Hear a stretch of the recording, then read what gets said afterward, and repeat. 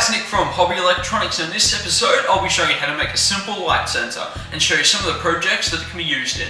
So let's get to it. Okay, so here are the components that we're needing for this project.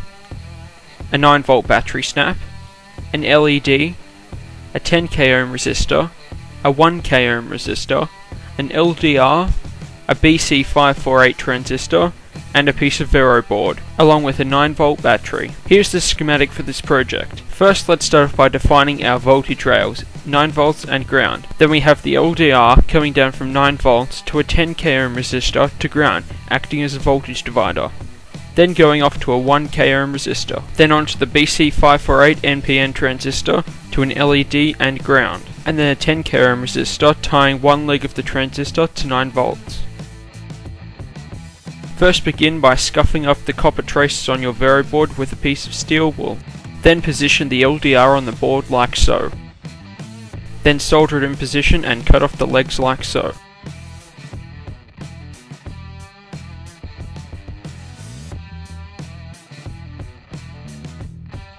Now bend the legs of the 10k ohm resistor like so.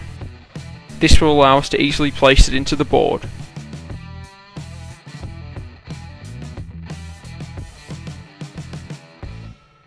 Then solder it in position. After soldering it in position, cut the excess leg off the resistors.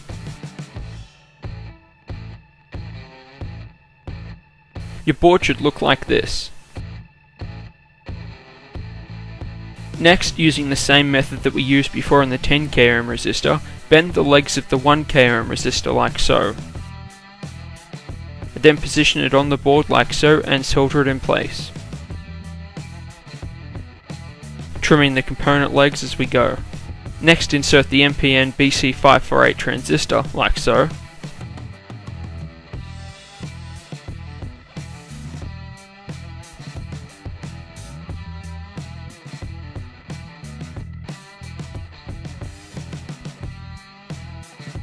Then strip and tin the leads of the 9V battery snap. Then solder them to the corresponding voltage rails. Next, bend the legs of another 10k ohm resistor. Then position it in the board like so.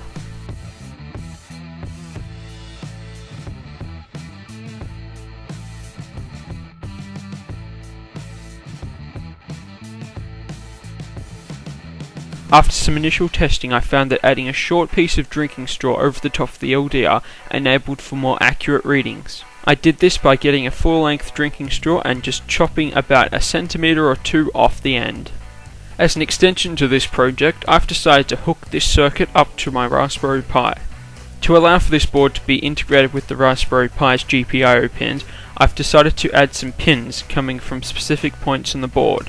Now let's take a look at the code that will allow us to integrate this board. After installing an image onto an SD card, log into your Raspberry Pi with the default username and password. Then create a file with sudo nano, the name of the file you would like to create, with the Python extension .py.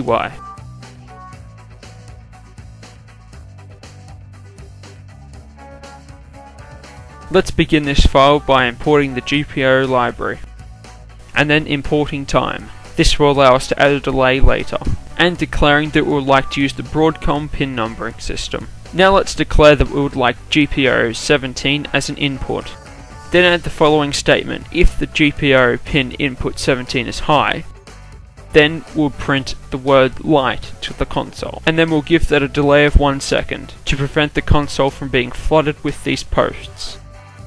And if GPIO pin 17 isn't high, then we'll print the word dark to the console and give that a delay of 1 second.